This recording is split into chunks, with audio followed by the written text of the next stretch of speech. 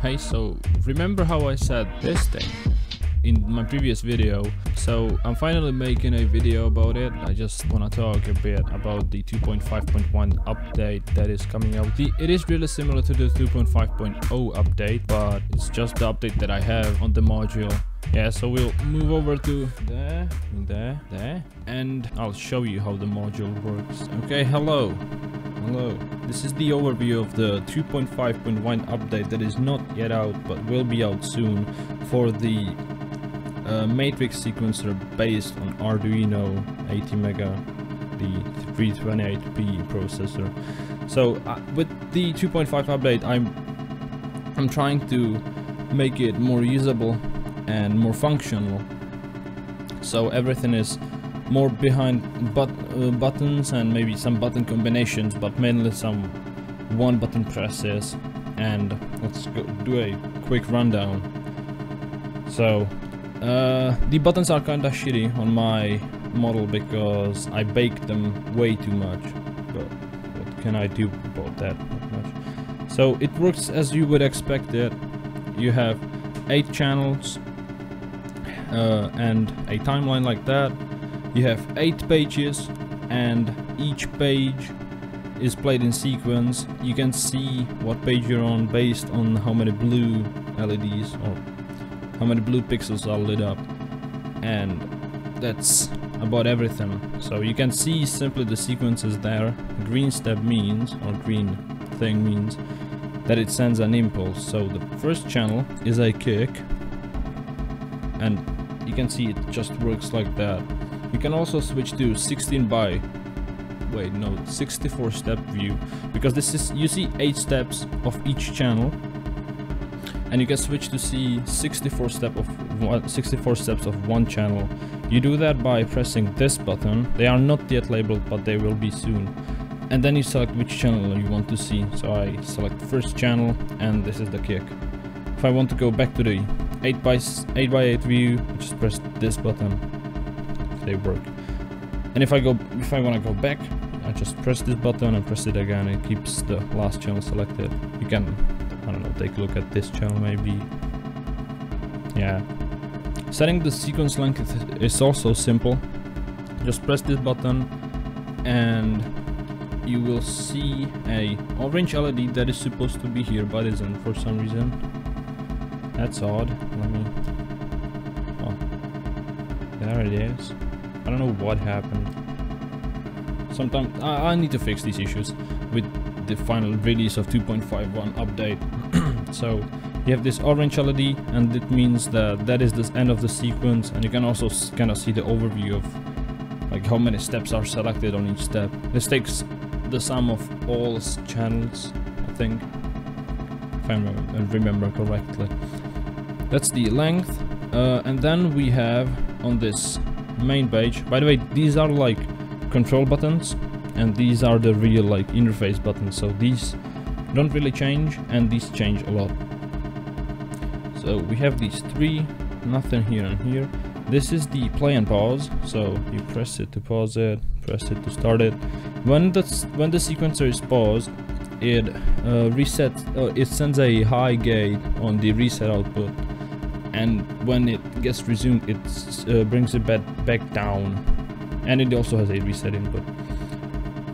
This button doesn't do anything, and this button below it is a shift button, and that basically changes the function of these keys. So these are now different color, and so the top one is the clock source. Either it is generating its own clock, or it is receiving clock from somewhere else. So just press it to switch it. The second one, I don't think it does anything. No, it doesn't do anything. The third one is a clock division, clock multiplier. So you can select if you're either multiplying or dividing, and by how much. So if I say I'm multiplying by 3, it's multiplying by 3. I usually have it set to multiply by 4. You can go up to 8.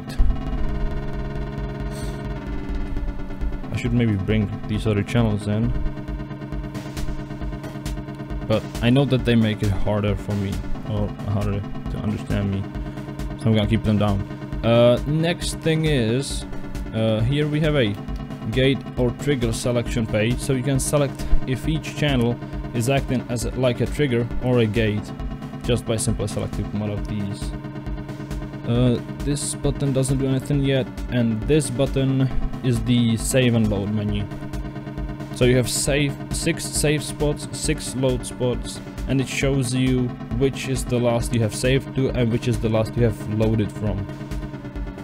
And that's about it. You can change the tempo, I should say that. Changing the BPM is really simple, just twist the encoder. The encoder is kind of weird right now, but yeah, just simply like that. And the encoder is also clickable, and if you go to any menu and you click the encoder, you go back, and if you click it again while you're in the default sequencing thing, it opens the last open menu. And yeah, that's about it. It's coming together quite nicely. It's taking a lot of time, but yeah, that's about it. Oh yeah, one last thing I forgot to mention. This module has a built-in support, so any button that has any function and you're not quite sure how to use it, you can just hold it down and it will tell you what the button does. So this says toggle this step. I don't know, let's hold this button down. It says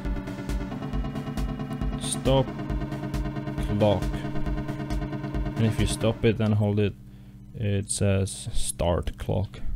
This is true for every button that this module has, even in every menu. So like if I go to step select and hold this, it will tell me like that this means select step length or sequence length to I think